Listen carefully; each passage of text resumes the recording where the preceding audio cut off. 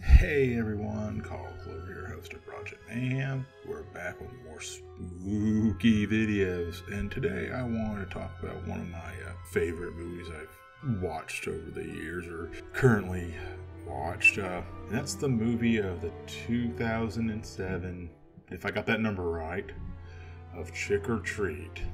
The film is a structure of an anthology with multiple interwove stories that take place on Halloween night in a fictional town of Warren Valley, Ohio. Each story highlights the importance and a heading to Halloween traditions, as the character Sam, a small pumpkin-headed figure, serves as a supernatural enforcer of these customs. I'm gonna get started on a little bit of the acts to these movies. Like, they have a few acts.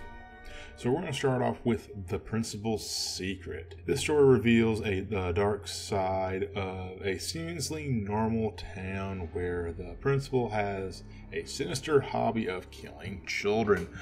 Ugh, spooky and horrifying. His character serves as a statistical take on Halloween night, where the line between trick and treat can blur dangerously. I guess as this one, you see him talking to a fat kid eating a candy bar, and the fat kid dies by eating a Snicker bar that had a razor blade in it. I think Sam was watching him bury a dead body, and yeah, Sam got him good. Like I said, it's been a hot minute since I watched these movies, but we're going to move on to the next act, The Virgin's First Time. This segment revolves around a girl named Lorna, I'm pronouncing this wrong, but okay, who is excited to celebrate her first Halloween as an adult. However, her night takes a turn when she encounters an unexpected horror, which serves as a concoctionary tale about the consequences of succumbing to peer pressure. Trying to retrace my steps on this one. Processing. I do believe, I don't know if this is the werewolf part in the woods. I don't know. If not, this is probably the girl that gets killed at the beginning of the movie. Can't remember. I'm gonna move on. Sorry. This storyline follows a group of kids, young trick-or-treaters who decide to pull a prank on a local legend. Their actions lead to a chilling revelation about the importance of respecting the local lore and the danger of recklessness.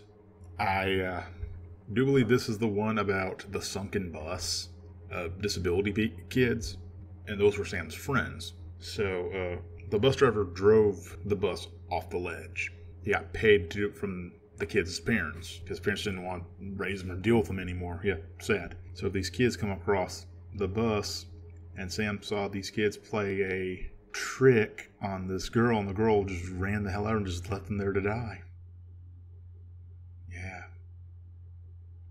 Yeah. Don't be a dick on Halloween. Or don't be a dick to others. Let's put it that way.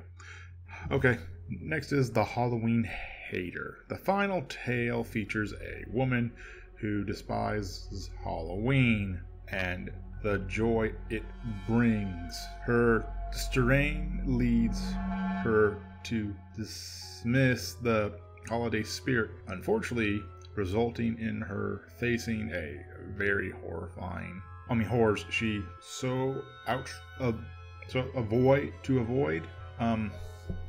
If I had to guess, this is the lady that got stabbed by the candy cane. I'm sorry, not the candy, the sucker that Sam has as weapon.